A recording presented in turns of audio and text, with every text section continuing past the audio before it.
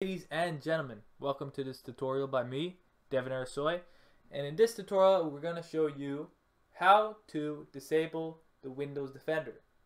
Now, I'm sure that some people, those of you watching, may have come to a problem when you are opening a program in your computer, or you try to run a program and it doesn't work because Windows Defender has blocked some sort of program from running, in which that program is actually not a virus and you actually want to run it, but you can't because of Windows Defender. Well, it's really easy to remove Windows Defender. First you go to Windows, the Windows key, and then you just search Defender, and then you click on Windows Defender Settings. There it is. This will lead you to open Windows Defender Security Center. You just click on that. There you go. It says your device is being protected. This snarky little Windows Defender thing is blocking all your programs. First, you go to Virus and Threat Protection. Click on that.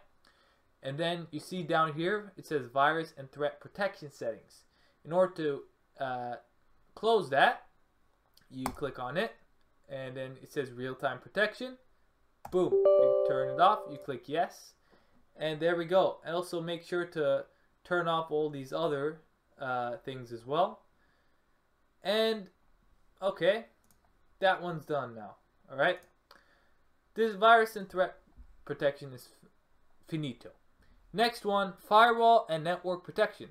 The firewall also may cause a problem. Firewall is basically the same thing as virus and threat. It stops fishy websites, not websites, but that's for app and browser control, but it stops fishy applications from running. If you want to close this, you just click on it, and there are 3 levels. There's the domain, private, and public. All of these have like different levels of security. Like public, which is the one that's active. You can close public if you want public, because it's normally you're going to be on a public network. But if you want to close all of them, again, you just click, and then you one by one close each network so that you may get rid of the firewall. So there we go. We go to the public network again. Turn all of those off. Alright? So now all of them are off. So basically, you're basically finished right now. You don't need to worry about device performance and health. That's just checks for issues and stuff. And the app and browser control is only if you're using Edge, the Edge browser, and you can turn each one of these off as well by just changing from warn to off and off and off. It's pretty self-explanatory. You just click on all of those and they're turned off. Now, you may have one more issue, and that issue is in the sidebar here. You may get a lot of notifications saying, oh, your device is not being protected. Make sure to turn the virus and threat protection back on. A lot of annoying notifications around here, which really mess up the Windows experience. So to turn those off, again, you click on the Windows key, you search notifications, boom, there it is. Notifications and action settings. Click on that.